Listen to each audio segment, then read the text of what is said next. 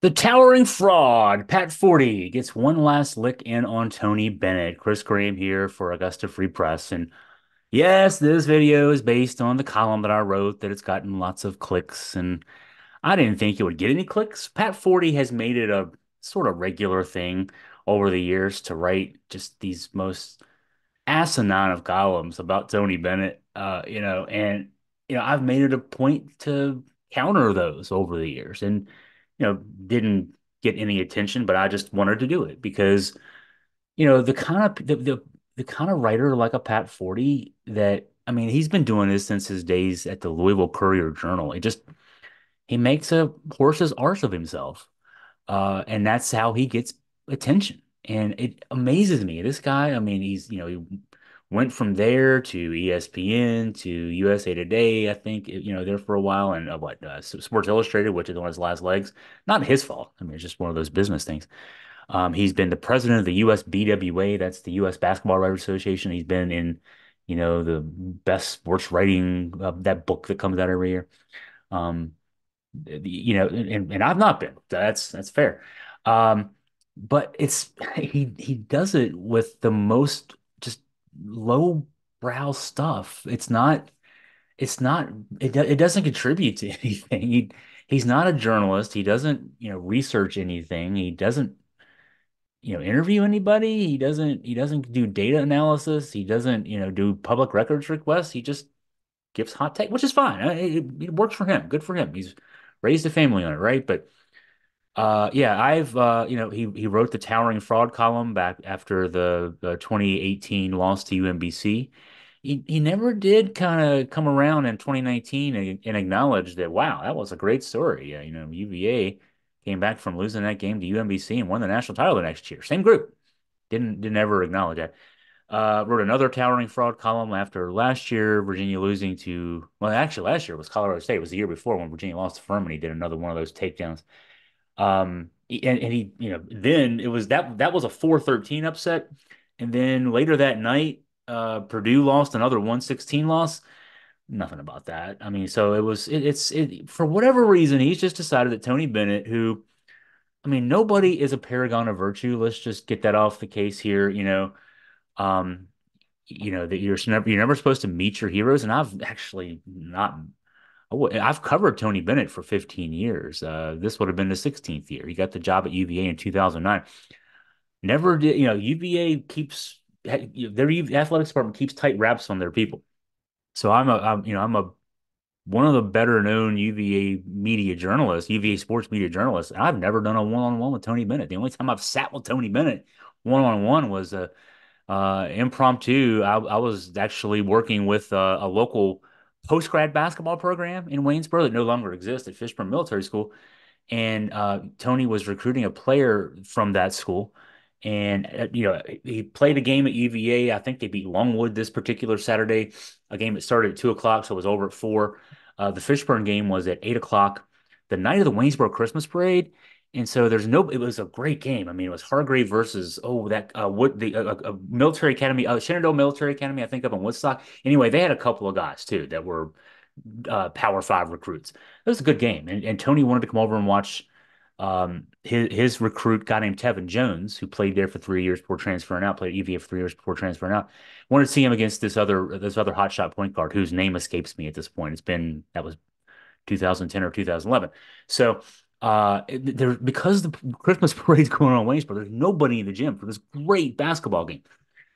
Jason Williford walked in first, and I thought, hey, wow, gosh, Jason Williford's here. And then Tony walked in. They both sat right with me because I'm the only person there. I got a notebook.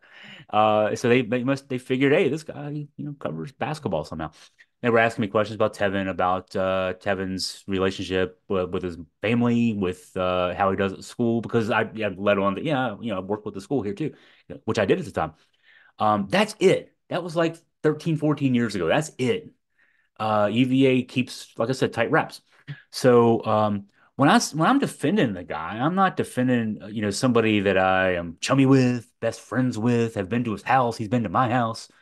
Um, I'm defending a guy that a guy that I know from talking to his players. We do get to talk. We did over the years get to talk to his players. He's had a major influence in our lives. He's not a guy that cut corners the way he recruited players. He wasn't a money guy. He, refused major pay raises, and not to say he still was making $4 million a year, but he was worth a lot more than that in this current environment, right? So, um, the it's one of those things where it's not a personal dig that I'm defending a guy that I'm best friends with. It's just I can't believe that a guy like Tony Bennett, who famously practiced what he called the five pillars: humility, passion, being the first two, humility exhibited at the press conference where he stepped down on uh, Friday of last week. Um, a guy that didn't recruit the one and done kids. He built his program around 4-year guys who would go to school, graduate. He's had one NBA Rookie of the Year, Malcolm Brogdon, when Malcolm Brogdon came back after winning that Rookie of the Year award to be honored by UVA. He was given a framed copy of his retired number it now hangs in the rafters, and also a framed certificate, his master's degree in public policy from UVA. That's the kind of guys that Tony Bennett won a championship with, won ACC championships with, 6 ACC regular season titles, 2 ACC tournament titles. Pat Forde makes Tony Bennett out to be a phony. And I'm thinking that the phony is the guy who makes the guy who's not a phony out to be a phony. That's what I've taken. So I wrote this column again, not thinking that a single person would care, and it's gotten 50,000 clicks. And I've gotten emails from all over the country, fans of different fan bases saying, "Hey, he does this to our guys too. Thank you for taking this guy down." A few emails from people who've decided that they need to be defenders of Pat Forde, very crude emails, one with a threat, a person saying he's got my personal address. And, I suppose the threat was, "Hey, I'll come mess you up if I have to." That's interesting. That's fine. What I pointed out in the column was Dean Smith retired in 1997 under very similar circumstances, Tony Bennett, that Pat Forde raised issue with, retiring right before the season to make sure that his top assistant would get the job. Dean Smith retired on October 9th, 1997 to make sure that Bill Guthridge, his longtime assistant, got the job. Uh, Pat Forde was so offended by that a few years later, he helped the USBWA honor Smith with an annual award. Um, and one of the quotes from the story, Dean Smith was not simply a coach who won, but a coach who educated outside the gymnasium, who demonstrated concern for his players beyond their athletic abilities, who had an active voice on social issues, and was an agent for positive change. And a lot of that's true. I mean, it doesn't recognize that Carolina was caught with its hand in a cookie jar with a major academic scandal that happened in the last 10 years of Smith's tenure there. That fake African American studies class that was pretty much an athletes only class that a lot of basketball players and a lot of football players took there. Butch Davis took the fall for that, of all people. Dean Smith never had to deal with that fallout. But for the most part, everything else that Forde said there was true. Dean Smith back in the 60s and 70s was a guy in the state of North Carolina who stood up for civil rights. Not just in the players he recruited, but also just outside of basketball. He was a force in North Carolina for positive change. So, great guy. Just like Tony Bennett, though. So this same Pat Forde, if he was going to be consistent, why would he have a major problem with Tony Bennett having stepped down on October 18th? Same time frame in the calendar year that Dean Smith stepped down when he stepped down in 1997. And Tony Bennett, like Dean Smith, as a coach who won with actual student athletes in Tony's case. So we didn't have a degree program that Dean Smith had for 10 years, where you could send guys to get A's without having to do any work. And Tony also, now Dean Smith didn't coach in a one and done era. Mike Krzyzewski did. Never saw a column, have not seen yet a column from Pat Forde decrying either John Calipari or Mike Krzyzewski for their prowess with one and done recruits who go to school for a few weeks, literally, before they quit and then prepare for the NBA draft. Tony didn't have one and done kids who pretended to attend classes for those few weeks as the backbone of his 6 ACC regular season champs, his 2 ACC tournament champs, his 2019 national champs. And Tony's also a guy that demonstrates concern for his kids outside the basketball complex. He's a role model for the kids outside. Humble guy, good guy, and if Pat Forde had a heart, if he had half a brain, he'd know that. This is what Pat Forde wrote instead about Tony Bennett after he retired. Got to stick the fork in him one more time to make sure he's done. Bennett isn't built for college hoops in the 2020s, a time when athletes have more freedom and lots of adults that struggle with that concept. This was the last act of a coach who craves control. Now, I'll point it out that this guy who says other people crave control doesn't even have control over his own life. Sports Illustrated has been on its last legs for the last several years, and as recently as January was rumored to be ready to lay off everybody, including the big name guys like Pat Forde. Somehow he evaded that, but then the May issue of Sports Illustrated, now they've gone from weekly back in the days when we all read Sports Illustrated to monthly. They didn't even publish a May magazine because of financial issues. I'm not rooting against the other people who work there. I'm rooting against Pat Forde. Forde's contention is that Bennett, by stepping down 3 weeks before the season and being succeeded by his top assistant, is doing the student athletes he recruited and Carla Williams, the AD, a disservice. Now, it was okay for old Dino to do all that. And in fact, let's name an award after him after he did that. But Tony Bennett does the same thing as a Cardinal sin. Now, this is par for the course for the guy. Went crazy over the 116 loss, even though he didn't seem to care about Purdue doing the same thing. Purdue's a pretty good fraud, but they did the same thing Virginia did. Except they didn't win the national title last year. They got to the championship game and got blown out. Almost did the same thing Tony Bennett did. Um, our 40 guy did not eat the requisite plate of crow after Virginia won the championship. And his basic theme is Tony Bennett basketball boring, me no understand pack line. And I get it. Not everybody in sports writing is equipped to understand the games they write about, and that's okay. I mean, if you just want to be a guy like he's been successful. This is the thing. He's been successful not understanding the basic X's and O's of basketball. The first thing about how football is actually played. He doesn't have to write about baseball because college baseball is beneath a guy like Pat Forde. He just recycles stuff in the spring and summer until it's time to write about the two sports he pretends to know anything about. And that's again, it's okay. He's never met a pick and roll he can understand how to break down, and that's the basic play in basketball. Um, it's astounding he can make a living, but again, I'm all for people making a living. I'm happy for people like that.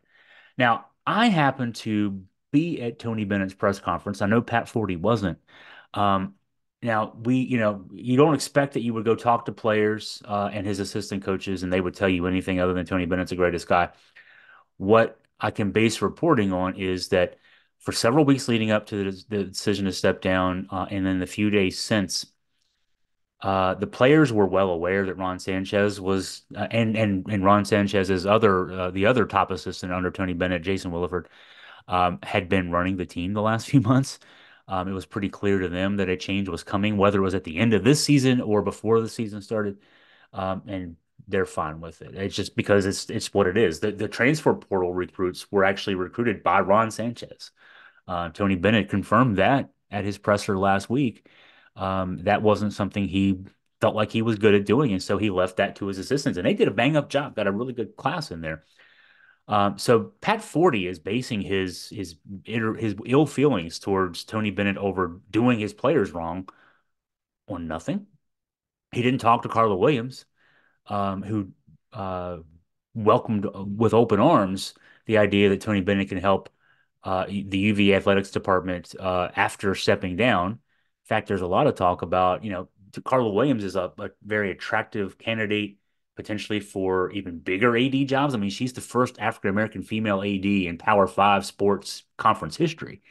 Um, and UVA is a rather prestigious job, but it's there are bigger jobs that she may be out there for, including commissioner jobs. If this is the case, Tony Bennett, there's a lot of talk, and has been for the last couple of years. Hey, he'd be a candidate to be the AD at UVA. Don't be surprised if that happens. And if that's the case, and I'm telling you that is the case, yeah, Carla Williams. isn't going to raise an issue with that. She wouldn't tell Pat Forde that. He didn't ask her that question. Um, I did ask Carlo Williams questions last Friday. He wasn't there to do that. So he's basing all this on what? On what? Um, Forde referred to the transfers in particular as pawns and Tony Bennett's program preservation chess game. Nothing backing him up there. And I speculated that, and I was being facetious when I did this. Okay, I speculated that maybe his daughter didn't get into UVA. She was a competitive swimmer. She won a silver medal in the relays in the 2021 Olympics. They call them the 2020 Olympics, but they were held in 2021. So she was on the team. She finished sixth in her individual event, and that got her on the relay team. She swam early, got a silver medal because that team, not with her swimming in the final, was able to win a silver medal. Um, she got into Stanford. She she swam for Stanford. I made the ridiculous assertion to kind of that she couldn't hack it at UVA, just like her hack dad couldn't hack being an actual sports writer. Um, I did that to highlight the absurdity of Pat Forde making Tony Bennett out to be evil at night. But I mean, the truth does hurt, I'm sure, in that respect, because she's good, but not as good as the UVA swimmers who actually did get on the UVA team in the years that she wasn't there. Um, I wanted to highlight that absurdity because you got a guy in Tony Bennett. I mean, he talked about how one of his rotation players this year is going to get a degree from the McIntyre School of Commerce. The NBA Rookie of the Year, I mentioned Malcolm Brogdon, Masters in Public Policy, and Rookie of the Year. Um, Tony coached a walk-on, Ryan Dunn, into being a first-round draft pick in 2 years. The kid went from walk-on to first-round pick in 2 years. Ryan Dunn. He's got his former student manager now coaching as an assistant in the NBA. You got Devin Hall and Jay Huff in the NBA with master's degrees. You got Mamadi Diakite with a master's degree and speaks four languages fluently. Let's look at the Duke track record. Let's look at the Kentucky track record. If you want to point out evil in college sports, let's not start with Tony Bennett. I mean, the point is, Pat Forde is 5 minutes forever from being a former sports writer. He's barely hanging on. He's trying to hold off an inevitable layoff. He knows it's coming. And the good news is, I guess, for him that Walmart is always hiring. There's a car wash down the street. I even have the idea if the car wash job ends up being something for him in the future that could go on his name tag. Towering fraud, he calls Tony Bennett. How about toweling fraud in Pat Forde? If the shoe fits. Oh, I can imagine that the Pat Forde legions are ready to blister me here. So go ahead and do so. I don't care. Bring it on. Do the best you can do. Um, if you want to email me and get a response, feel free to drop me a line at chris@augustafreepress.com.